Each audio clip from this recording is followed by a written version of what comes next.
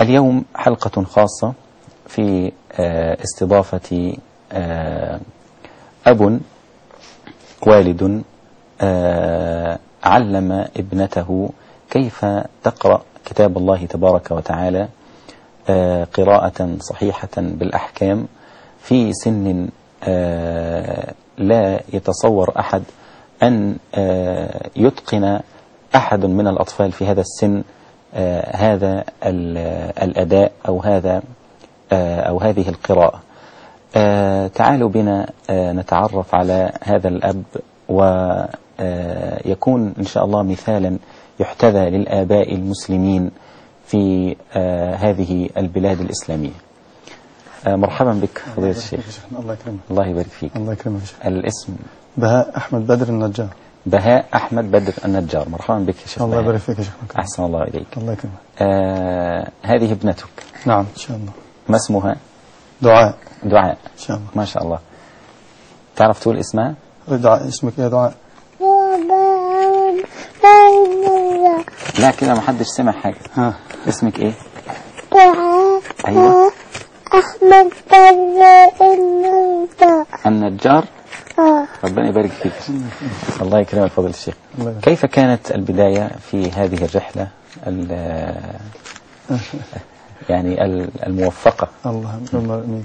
احنا ان شاء الله بدأنا معها في بداية ازاي تقرأ في القرآن. نعم. ازاي تعلمها ازاي تقرأ القرآن كاملا يعني. نعم. في أي موضع في القرآن بفضل الله بدأنا عندها وهي سن 2 و4 أشهر.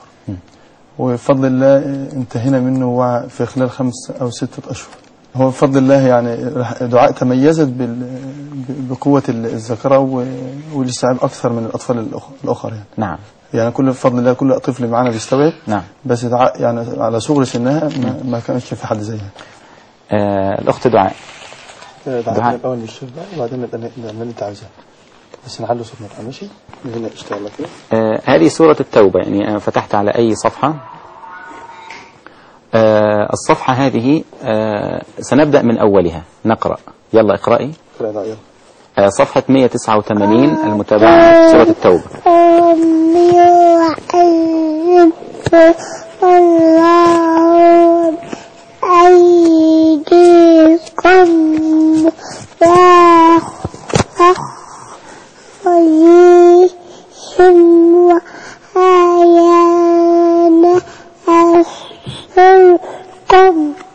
وينصركم. يلا هنا من هنا بدأ الصفحة سطرين. وينصركم. يلا هنا دعاء. طيب يلا اقرأ بس يلا بقى احنا بنقرأ الأول يا دعاء. وينصركم. على ايه؟ على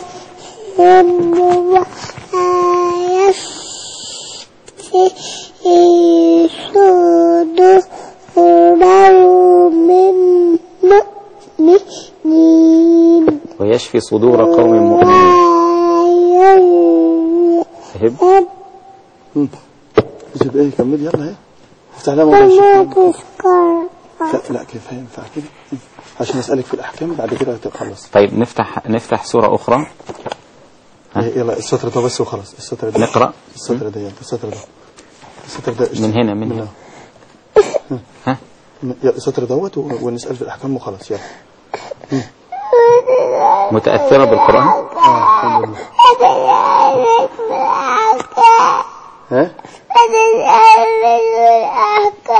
مش هسألك. طيب مش هنسأل في الأحكام. مش هسألك في الأحكام. مش هنسأل في الأحكام.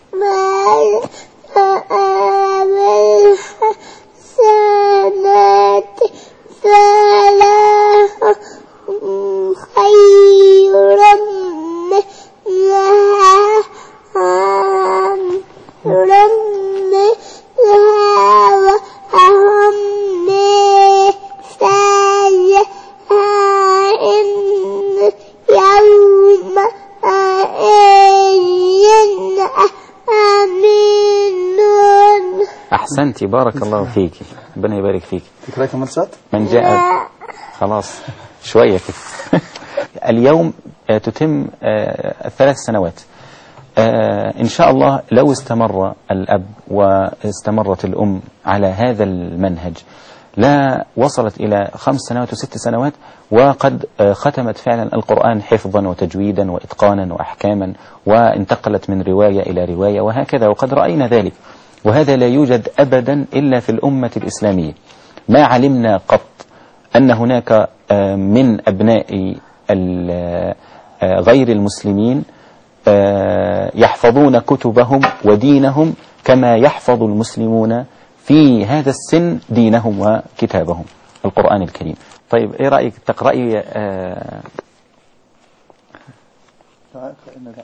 تقرأي آية كمان؟ يلا عسى يلا بقى من هناك بس صوت علي بقى. يا قوم رأيتم عشان تلاشي كنتم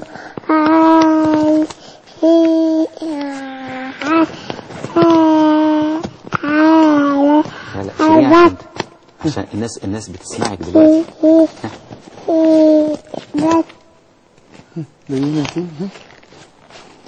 كمل يلا. لا فوق ما تنزليش السطر. ربي واتاني ايه؟ كمل سطر ده بس، سطر ده. انا بقى طيب خلاص مش نكمل في صفحة تانية. ها؟ رجع كده. هجيب لك حاضر، هجيب لك مصاصة تانية حاضر. طيب خلصي دي وانا اجيب لك واحدة كمان. ها؟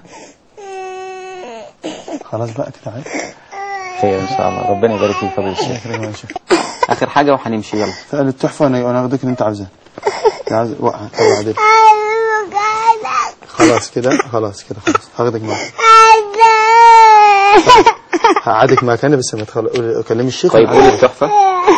انا قاعد في مكاني يلا ان شاء الله. طيب